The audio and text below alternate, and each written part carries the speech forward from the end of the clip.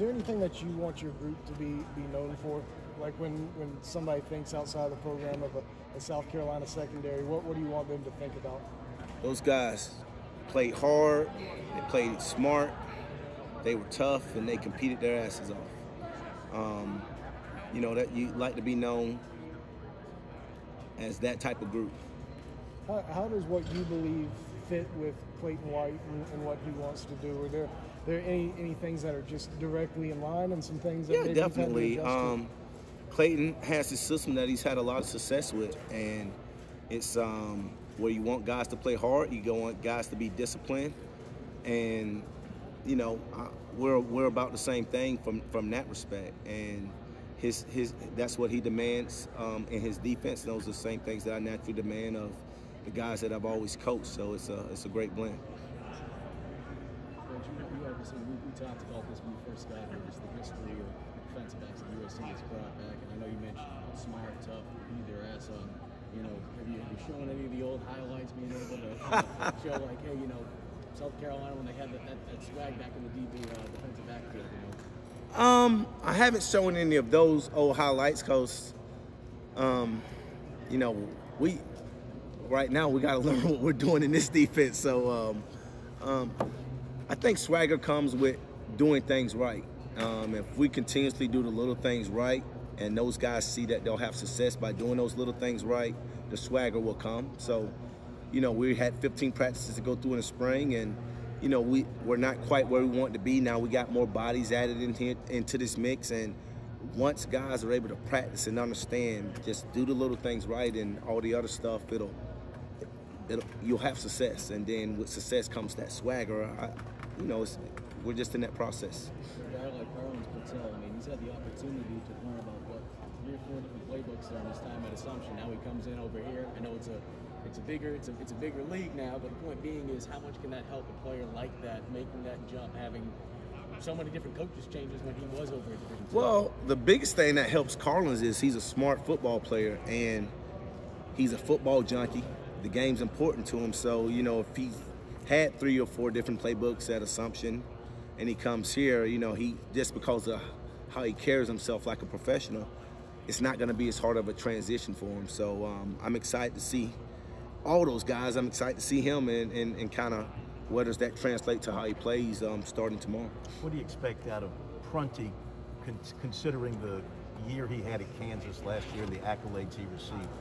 I expect him to be a playmaker for us, to be a big-time guy for us.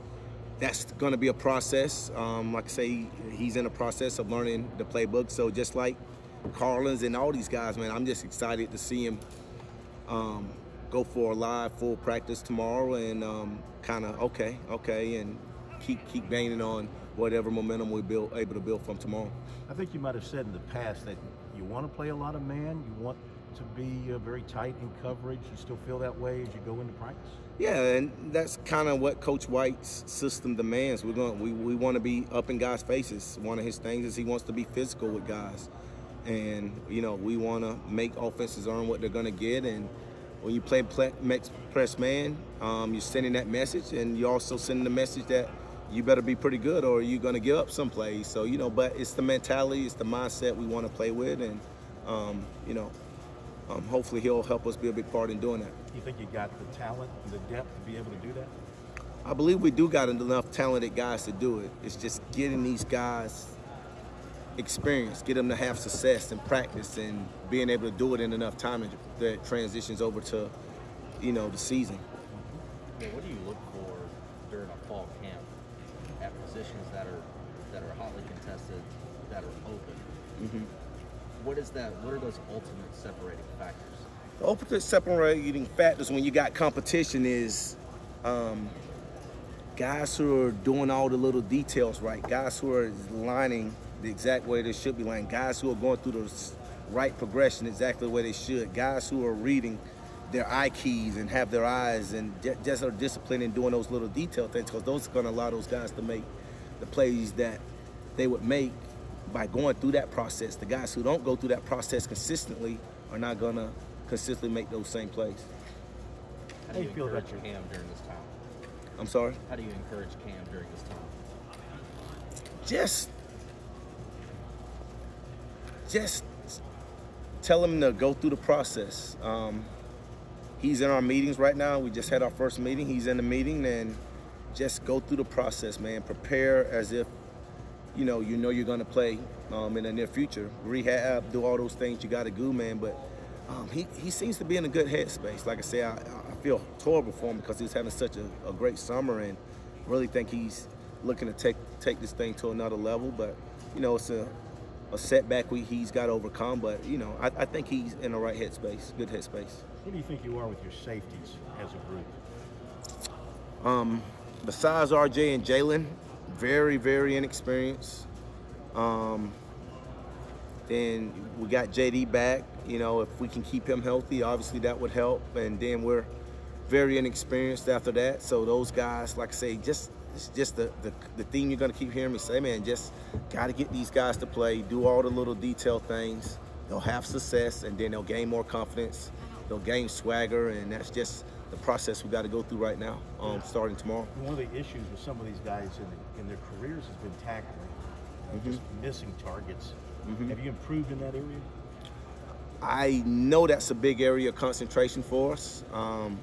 We're in shorts tomorrow, but we will start off with some tackle emphasis. You know, you got to emphasize those things so we can be better at that. We got to coach a little details to those things so we can be better at that. Yes, sir.